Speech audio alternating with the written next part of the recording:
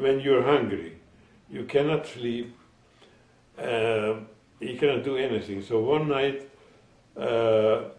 I hear the American planes are coming to bomb. When that happens, all the lights go out.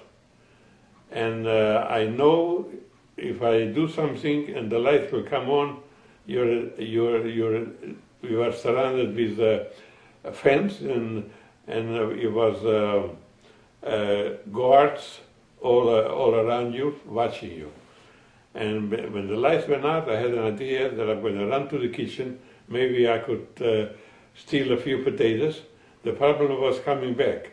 If the lights comes on and they see you, there's no question asked, they will shoot you. But when you're hungry, you take all kinds of chances. Now I'm running back, I'm almost home. All of a sudden I got attacked by three prisoners. They were just ready to go. They decided, why should we go and take a chance with our life? We're going to take away, there were three and I had three potatoes. Each one is going to take away a potato from me. When everything was over, not only did I lose the potatoes, I lost a shoe. They took away one of my shoes. And I said to myself, I'm going to go to work tomorrow.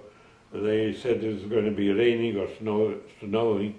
I decided I'm going to cut off a piece of my blanket and wrap around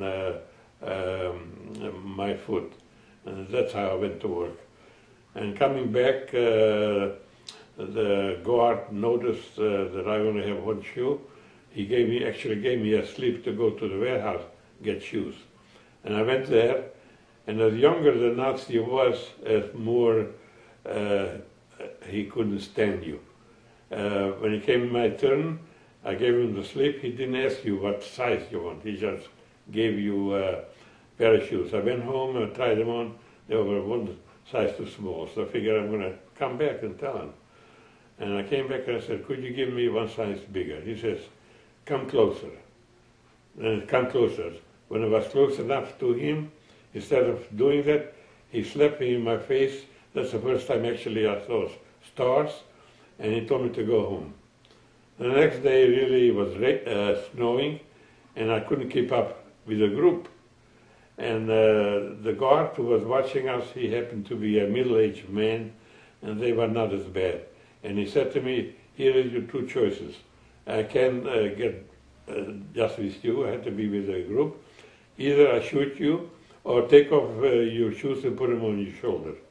So the choices, neither one was good, but I figured it's better to take my shoes off. So instead of walking, I was actually jumping, my blood to circulate, and they shouldn't freeze. And when I got to the destination, working a half a day till around 12 o'clock, and by jumping and working, had an idea, I'm going to look around, maybe there's somebody who's a small boy and his shoes are too big. And I did find somebody like that, and we exchanged, and he was happy and I was happy, he had the shoes.